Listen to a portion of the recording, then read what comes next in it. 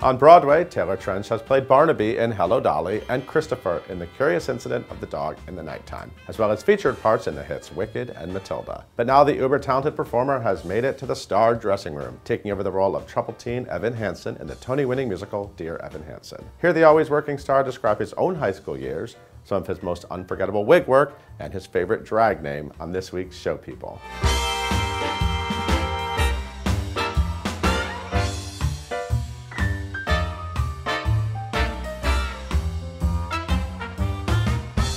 Hello, Taylor. How are you? Hi, Paul. I'm well. How are you? Are you on top of the world? You're starring in like one of the biggest shows on Broadway. It's mighty cool. Oh, I'm sorry. Actually, Hello, Dolly is the other biggest show on Broadway. So this is all you. Yeah, this is no do. big thing to me. Yeah. No, it's thrilling. You are Evan Hansen. Everyone knows Evan Hansen. This is like a Tony-winning show, a Tony-winning role. 100%. Oh my gosh, yes. The way people feel about what Ben did in this show. Ben Platt, correct. Benjamin Schiff Platt is beautiful. There was like so much love and support, but it also made it like totally terrifying to step in. Oh, by the way, I saw the show last night. You are fantastic in the part. Thanks, I have to get that out of the way. Really wonderful and totally different. Thanks. And so it's cool to see already so early in the life of a show how different actors can come in and really sort of shape it around themselves. Totally, and it's only like a testament to how beautiful the material is. I think how good Stephen's book is, that it like withstands any sort of cast change. Yeah, the thing that was weird about this is we knew you were doing this like last summer. Yeah. Like 5 months before you started, it was announced you were. That's kind of unusual. Yes, for sure. That seems like for an actor kind of strange too. Obviously, we were very busy as Barnaby in Hello, Dolly, the big Broadway smash, the other Tony-winning smash. But I'm assuming you knew all your lines by the time you started. You would think. I didn't. I used to like plan that. I was like, oh, I've got so much time, I'll learn them. And then like maybe like a week before performances started, I was like, I should really learn these. No, yeah, I knew for so long, and then I knew even like several months before it was announced too. And I had to like just sit on it. It was so strange, but also so nice as an actor to like know that there's something down the road, down the road in the future. Exactly. Yeah. Looking at your resume, it's pretty impressive. I've been very lucky. Yeah, what's the longest gap you've had without a job since you graduated from college? It's gross. Well, you didn't graduate from college. I didn't graduate. I dropped out. Since you left college, what's the longest gap you had? Like 2 or 3 months. People hate you. It's very annoying and disgusting. Yeah, I'm sure a lot of your actor friends are like they just want to smack you. Yeah. It's really annoying. They're really annoying to hang out around. Yeah, 100%. Yeah. And just in many ways, not even in that sense. Yeah. So, so it's been pretty regular. And this role, you didn't see it before. Why didn't you see it? Because you were busy. Yeah, you were was on like stage. Lucky enough Always to be on stage. Exactly. You don't ever see any shows. You could never see a show. It's true. Not Dear Evan Hansen, at least. Every time they had a run, like arena stage, off-Broadway and Broadway, I just never was able to go until Michael Greif asked me to audition, and then I sat down and wept for 100 years. Were people telling you, oh my God, Taylor, you got to see this show. This is a great role for you. Yes, I mean, so many people just told me to see the show because it's magnificent. Yeah. And then the cast came to see Hello, Dolly, actually, and they were like, do you want to be in Dear Evan Hansen with us? And I... Is that how they choose the next stars? They leave it up to the cast? They just go around and decide? Yeah. Jennifer Laura Thompson just walks, she floats by her Glinda bubble to theaters and like invites you into the fold. I wish. No, they were like so kindly, like thought that I would be good in the role, and so I came in and auditioned and got it. And as you mentioned, you knew Michael Greif. You played one of my favorite pivotal roles, Gordon and Others. It's true. In Rent. It's really what the show is about, I think. People sort of get confused in the in the Mark and the Roger, but it's really about the waiter at the Life Cafe, I find. Yeah, what's your favorite Gordon line? I'm a New Yorker, fears my life. Right. Classic. Of course. That is a classic. That was in the off-Broadway Rent. So did Michael Greif, do you remember you from that? He did, yeah, and he came to see me in The Curious Incident on Broadway. Yeah. And I think there's like a little bit of overlap in the requirements, the territory of both of those roles, and I think maybe that... When I was watching you last night, I thought this is kind of the musical version of Curious Incident. Yeah. I mean, it is and it isn't, but there are certain things about it. But here's what's awesome, and so you covered for Alex Sharp during the original run, and you went on often, right? Yeah, I was like did 2 performances a week. Right, so you got to do it a lot. Yeah. But what's really cool, I was looking at your extensive resume for such a young man. And this seems like the first time, correct me if I'm wrong, where you probably have your own awesome dressing room. Yes. Like now you're in the star dressing room at the music there's box. an ensuite bathroom. It's legit. Are you making it your own? Yeah, I'm working on it now. Let's talk about the dressing room. Okay, let's do. When Noah Galvin was there right before me, he had a pencil sketch of himself as a child laying on his stomach, looking coy, and I wanted so badly for him to leave it for me because that would have been like sort of the jumping off point. You would have just left that. Yeah, and probably nothing else. Like no furniture. We all would like sit on the ground. It's just me. And so I'm pretty disappointed. So I'm at a loss right now what to do decorating wise because I was really hoping that would be the case. So maybe now I'll do a pencil sketch of you in a very similar pose. So if you have time to sit for me later. Okay, I can send one over. Thank you. Oh, please. Oh, great. Yeah, I'll send one over. This is a very demanding role. Correct. We all know Ben Platt was on the verge of a nervous breakdown for the entire run. It was a big topic of conversation. So how will you make that a good space for you to go out and do this amazing work? I picked a new paint color. It's called sailcloth. I thought that sounded very luxurious and beautiful, and it is. It turned out it was very calming, really opens the space. Okay. You gotta come, really brighten the room up. I don't know, right now there's a lot of peanut butter cups in the room. Oh. That's what I use to relax. I love peanut butter. Me too. You're a big, that's good to know. Well, we shouldn't have said that on camera because do you want people to send you? I'm okay, thank you though. Yeah. You're also a vegan. I am. But I guess that doesn't get in the way of peanut butter cups. True, yeah. What is the hardest thing about being a vegan? This is my favorite comedian, Julio Torres always says this, but the hardest thing about being a vegan is not being invited places. Yeah.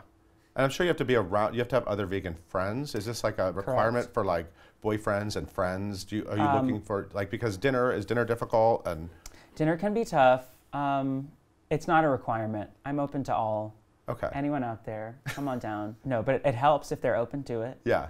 So this Evan Hansen he's a liar. Whoa. I mean, this show. Yes. I mean, the crux of this plot is that he gets he's forced into one lie after the next. Correct. It gets pretty deep. Are you a good liar? I hope so. I think so. I mean, I hope so. I mean, yeah, probably right? good liars, right? Yeah. Yeah. Have you had to lie to get in or out of situations? I had to lie to get this part.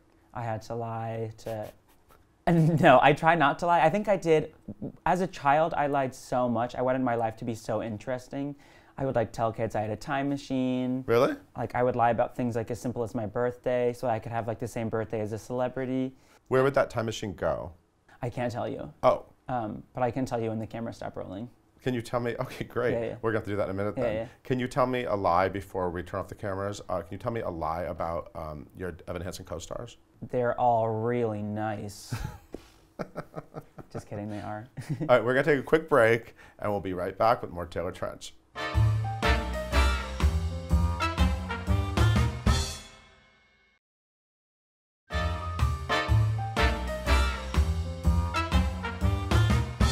Back with more Taylor Trench. People want more. We're going to give them more. You actually are a Broadway.com star because of Looks Not Books. Oh my gosh. Leslie Margarita is the real star. Yeah, you were. I'm recurring. You were in Matilda. What was the name of that kid? Michael Wormwood. Michael with fantastic wig work. Gorgeous wig work. Gorgeous. And I also I had an ensemble track who also had a Little Orphan Annie sort of situation. Yeah. Which was also really beautiful and complemented my features in a really nice way, I think. Yeah, really good. Yeah. Really good work there. And your wig work in Hello Dolly was strong too. What's your favorite wig? That Hello Dolly wig really did bring me a lot of joy, especially in tech. It was more of a bob. It was very Renee Zellweger in Chicago. And Jerry Zaks would catch me in the wings and he was like, cut that boy's wig. You were working it too much? Yeah, it was the star of the show. So it got cut into more of a Leonardo DiCaprio sort of look, but I really did love that wig a whole lot. But in Looks Not Books, we saw how ridiculous you are backstage, which is really fun. Is that still true, or are you now a mature adult? Very serious actor. Are you ridiculous backstage at DEAR EVAN HANSEN? There's not a lot of time off stage to be goofy. That's true. So I don't know that I'm very fun here. Hello Dolly, I was certainly. There was a day, I don't know if I should be saying this, but I'm going to anyway. Go for it. There was a day when former Broadway.com show people with Paul Wontorek guest Gavin Creel and I just sat in the hallway on our floor on our backs with our butts facing each other and farted for probably 30 minutes just at each other. And everyone was so mad on our floor, but just fun stuff like that. Just fun stuff. Yeah, just cute. charming. My favorite part of Hello Dolly, because I liked thinking about what was happening, was when you were in Harmonia Gardens and, Those curtains and closed. you were in the private booth Correct. on stage with Gavin and Kate Baldwin and Beanie Feldstein. And, you know, because you're at your table and the curtains keeps closing. And you stayed there. You didn't like run off to go to the, did you ever have to run off during that? Could you run off if you had to? Or No, you had we to couldn't. David, Hyde Pierce, and Jennifer Simard were granted a secret like passageway in the back, and they could leave, but they didn't trust us You, to so like you, go you were away. sequestered Yeah, like a they jury. like, didn't want to in have to wrangle us later, so they just left us in the pod. And I always wanted to have like a camera in there to see what was happening. And what was happening? You were just... Card games. Really? Yeah, a card tournament. Like actual cards came out? Correct. Yeah, yeah. Oh, wow. A full-on card tournament. Spades. Do you play spades? Oh, uh-huh. Kate Baldwin and I were partners, and Beanie and Gavin were partners. They like crushed us every time. But Kate and I were very good sports. And how long was the longest sort of time in there between bits? Oh gosh, I don't know. It was probably like a total of like 15 or 20 minutes. Yeah, Like, it was a while. It's kind of crazy. Yeah. It's kind of crazy. So you were having fun back there. Oh my gosh, the most fun. I love those people wholeheartedly. And the mics got turned off. I hope so. Okay. Yeah. I mean, that's how it worked. Yeah, yeah. So it's not like you had to be silent, but you had to No. kind of be silent. Correct. And Kate Baldwin, I'm going to tell you something. Kate Baldwin does not have the ability to. She's noisy. Yeah. She's a noisy She's not girl. a good whisperer. She's the greatest singer in the entire world. Those but legit is the girls worst are whisperer. always, like, they're always That breast noisy. support just it carries those words right on out of the curtain. Were you ever spoken to about shenanigans in the booth? No. It was never a problem. I think because of Gavin and Kate, because they were so well loved. They like were formed like a forest field around Beanie and I myself. Can we talk about Tampa? Can we take it back a little bit? Oh my gosh. Okay. Can we talk about your childhood? Sure. How was that? Great. Tampa's fine. I had very like supportive parents. What did your parents do? Growing up, my mom was a preschool teacher and my dad is a scientist. Oh, and wow. My mom has been a bit of a Renaissance woman. She's had like several careers since then, and she now works for a financial planning firm. Okay. But they were like very supportive. I started doing community theater when I was 5. Right, I know because you peed on stage at the Wizard of Oz. I did. I've heard this peed story my before. tights. It's a That's great true. start to your Thank you. amazing Yeah, career. yeah. But I read that you you were 5 and you wanted to audition for it or be. I was reading the newspaper, which is like a very strange thing for That a 5-year-old seems like an to odd be doing. behavior. Yeah, that's why I didn't really believe the story. I thought it was part of the I was lying like, I thing. imagine myself in a smoking jacket with a pipe. But I was reading the newspaper and I saw auditions for The Wizard of Oz, and I had watched the movie a bunch of times. And I was like, that sounds cool. I love that you were in that section too. Oh yeah, Like- just like the classifieds. What was I Right, doing? not like at the, No. not Peanuts, not like No, that, no. not the Oh comic gosh, strip. no. Right, No. no. Family Circus at least. I would never be caught reading the Peanuts. But I went and I sang "This Land Is Your Land, This Land Is My Land," and I got Nailed it. Got the role. Yeah. Did you start doing a lot of theater? Oh yeah, like constantly at school. And then I started going to like a performing arts elementary school, Right. and a middle school and a high school. I like couldn't be stopped. What are the roles they're still talking about? Oh my gosh, Jack and Into the Woods. Right. And I just, Ben Wright, the original Jack, Yes. on Broadway, came to the show last night. Oh my God. And my knees were so shaky when I met I was him there afterwards. last night. because Ben Wright was there? Ben Wright was Nobody there. told me. I'm sorry. I should have. I didn't know you were there. I'm I would have sorry. told you. It's okay. Yeah. Giants in the Sky is not your audition song anymore, I No, assume. But no. I'm sure for a while that was a good one to sort of It was a pull good out. one. Although they always say like, don't sing Sondheim. They're like, your accompanist will like think it's a nightmare. Don't bring Sondheim. Oh, so that's something they I was hate? too scared. I think so. Yeah. That's like an So, actor's tip for young aspiring actors. Don't sing Sondheim. don't sing Sondheim. Does Sondheim know you can't sing Sondheim? Is he watching? he watches Probably. all the Yeah, time. yeah, he's obsessed with me. So no, I didn't ever use that as an audition song. I instead used like Last 5 Years, which is probably like equally difficult to play. I was looking through your social media stuff, which is great, by the way. Thanks. You're very entertaining. You wrote a very touching tweet after the Pulse nightclub shooting. 'Cause obviously, you're from Florida, and you know the Orlando sort of gay scene. You've been out of the closet ever since. Since Since I you started got working here. professionally, yeah. It was never really a question. And you sort of talked about how horrible in that tweet, just how like the bullying you did encounter, and it sounded awful. Yeah. And so you're playing Evan Hansen. Obviously, this is sort of, what this kid is going through and what these kids are going through. How hard was it for you to come out? And I think, I've never really heard your coming out story. For me, you've just always been gay. Right. So I think it'd be interesting for people to sort of hear what you sort of went through. It was certainly scary, I think, for anyone, no matter how like taken care of you feel or how like open-minded your family and friends may be. It's just like it's so scary. Yeah. And I went to performing arts high school, and I thought that would make it easier. I was like, Right. we all love arts, right? But it Right. was like, there were several times in high school when someone like spit in my face.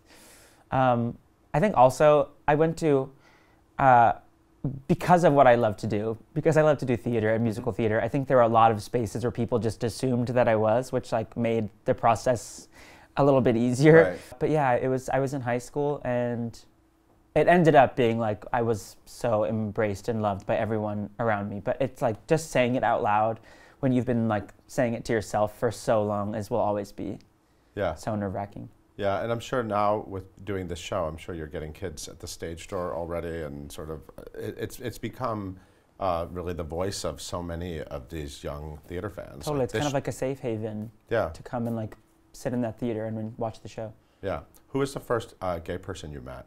I'm sure it was like someone at the community theater I was working. Right, probably. And I just didn't know. We did actually. I did a very illegal production of a Harry Potter, an unauthorized Harry Potter play. Oh, Harry Potter play. That's a good idea. Yeah, they should really. I mean, I did play Ron Weasley.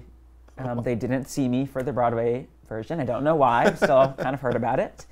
But I think there was like a guy in that cast who played like a bunch of ancillary roles. And I think talking to him one day, I realized that he was gay and what that meant. And I was like, oh, I think that's me. You go like, oh, maybe there's a world out there. Yeah. That man who's playing like Dumbledore in The Portrait, it's just like me. Yeah. Okay, I want to hear more about your past, but first we're going to take a quick break. Okay. We'll be right back. We're Taylor Trench.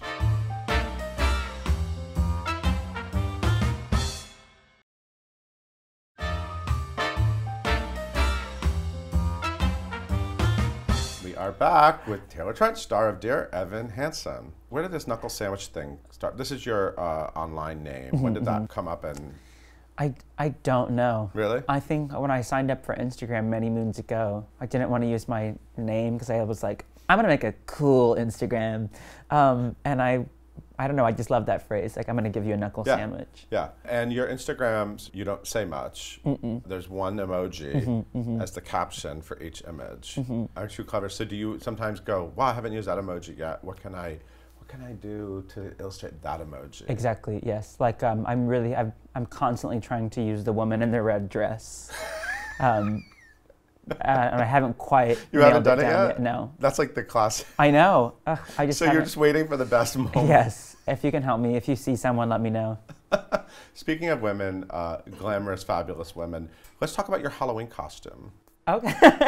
Okay. You went to Bette Midler's very famous Halloween. I'm sure you're excited. Like Oh this my year gosh. you were on the list. The coolest. Yeah, you're like once you're in with Bette Midler, you're like, you're VIP. Oh, yeah. And you decided to dress as what? Carmen Miranda. Carmen Miranda. And you looked fabulous. Hey, thanks. So it made me wonder about your drag history. I know you played like Frankenfurter, right? I did in summer stock. An early triumph. Yeah. When I was like 19, just the prime age to be playing Frankenfurter. Early triumph, I like that. Besides that, I'd never done drag before. I'm a big fan of RuPaul's Drag Race. Are you? I was going to ask that too. Yeah, Yes. so you're all up in it. Oh my gosh, All Stars 3, boom. I wonder, like Knuckle Sandwich, did you think of like a cool drag name? I've always thought maybe it would be anaphylactic because I have a lot of allergies. But I learned once that there's a drag queen named Karen from Finance. And I think like you just simply can't top that. And so I've given up trying to find a good name. I think we might have a Karen from Finance here. In the building? I feel like we might. I'm going to go and love say to hi meet to her. her after Yeah. this. You've said many times, people always ask you what's your dream role, so I'm not going to ask now because I know your dream role because it's in every interview I've read with you. You really want to play Prior Walter in Angels in America, which is fantastic. Andrew you still have time. Garfield. You still have time. Get out of here. That's true. There's still time. But you also want to play Sally Bowles. Yes. In Cabaret. Why Sally Bowles, and what's your vision for that? I'll tell you right now. I've loved Cabaret for like my whole life. So much. One of the first musicals I really loved. I have a dream to do a production of Cabaret in the style of like Little Foxes, where the MC and Sally Bowles alternate. Ooh. It could be, for instance, Kristen Milioti. Oh. And the show would begin, we'd be standing side by side on stage, and the famous like drum roll at the top of the show would start, and a spotlight would land on whoever was playing the MC that night, and we wouldn't know, and the show would just begin, and everyone would like... I love that. Yeah. Hey, thanks. Yeah, I'm into that. Right? Wow. And would you like the pressure of that, not knowing until... 100%, yeah. That It would be so annoying because there'd be different keys for every song, like depending on who was on, but... So have you pitched this to Kristen Milioti? Not directly, but It'll get there. But that is your dream. I That's should. your dream MC. Yeah, I think so. Yeah. Yeah. Or your dream. She'd be good in, or your in dream both of those Sally. parts. She'd be good in any part. Yeah. You also, which I find very amusing, you always say you want to start in an Annie Baker play. Yes. Which is not a dream that people, she's Sure. amazing playwright. Have you met her? I've never met her, but I've seen, I think, every single play that she's had produced in New York City. Is the goal to get Annie Baker in the audience of, like, I know Ben Platt only talked about was Beyonce. Right, and that happened. Yeah, Annie Baker is my is that Beyonce, what I guess. Is Annie Baker sort of what we're going to secret? I hope so, yeah. That'd be very cool. What is your age range? I've been a high schooler for the last, 10 years. Yeah, you've been stuck in high school. Yeah, I'm trying to be Celia Keenan Bolger. Fingers crossed. Well, in Matilda, I guess I technically played 10 at one point. Right, so if you just played 10, that wasn't that long ago. Yeah, I think the oldest I've played is Bach in Wicked, who was in college. That's funny that Bach is I the know. oldest. I think so. Everyone else has been 16. Spring Awakening, Curious Incident, Bear, this. Everyone's a teenager. I can actually picture you as an adult man. I can picture you as a dad. I could picture right that. now, or you mean in the future? You see some people who play young roles, and then you kind of go oh, they are going to look like a child forever. For but I don't. So where do you see yourself at 50? Annie Baker plays, or yes. what? Yes. Hopefully. I don't know. I sure do love Reed Birney and Jeremy Shamos. I would love to be You want to be one of those guys. doing that sort of. I just the quality and the collaborators they have worked with is what I'd love to be doing. Yeah, they have amazing theater careers. Yes. And do you want to venture into film and TV and? Sure, if someone will let me. I love theater. Theater is what I love to do most. So I hope to always be doing that. But it would certainly be cool to make a movie. Have you dreamt what that might be, or what are your pop culture obsessions besides Drag Harry Race, Styles, which is obvious? Yeah. Oh, Harry Styles. Harry Styles. That's one in of a huge way. What else do I love? Snacks. Oh. Yeah, I think that could be good. That could be a really thrilling film. I think an indie movie where I just eat snacks. Snacks. For 90 minutes. Right, peanut butter. Yeah. Okay. It could be very Marie Antoinette. There's little to no dialogue and it's just a lot of food, and I'm eating it in pretty costumes. Wow. Maybe a Marie Antoinette reboot starring me as Marie. So I love ideas just come out just while we sit here.